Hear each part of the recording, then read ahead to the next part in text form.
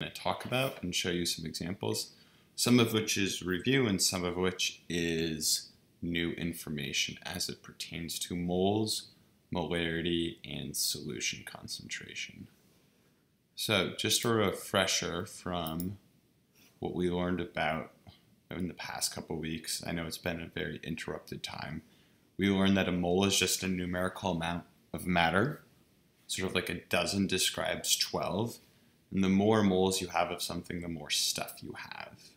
Now, the mass of a mole depends on the components of that matter, so what elements are in the mole. Now, how many moles are in the matter? So if we look at CH4, which is methane, we see that there is 1 carbon and 4 hydrogen.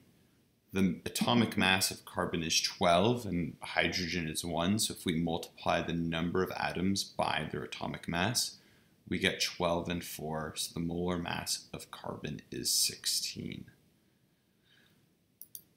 So just a reminder, so if we do something like H2O,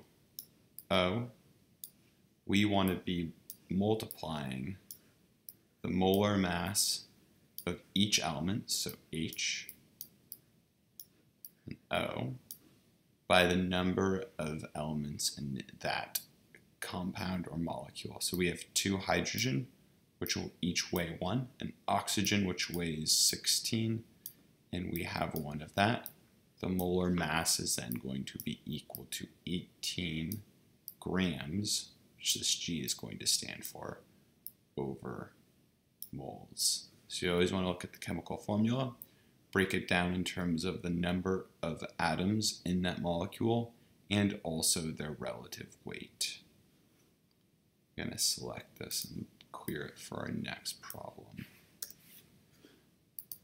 So new information that we'll be talking today is about solutions and molarity. Now, solutions like lemonade or hot cocoa or coffee or anything that you might consume is really a relationship between solutes, which are things that we dissolve in solvents, usually water, but also things like oil if you're dealing with salad dressing. Now, if you've ever had good hot chocolate or bad hot chocolate, you know that the concentration of the solution really depends on the ratio of solute to solvent. So you go to the hockey game and you get really cheap, bad hot cocoa. It's probably because they barely put any hot cocoa mix in. Well, at home, when it's you making the hot cocoa, you can put as much as you like, so it's going to be super rich and chocolatey. To determine the molarity of any solution, we're going to be looking at the moles of solvent in the liters of solution. We're going to be dividing moles of solvent by liters of solution. So if I go to my sketch pad, let's say I had I'm going to be looking at hot chocolate. So let's say I had 3 moles of hot chocolate, which the HC stands for hot chocolate.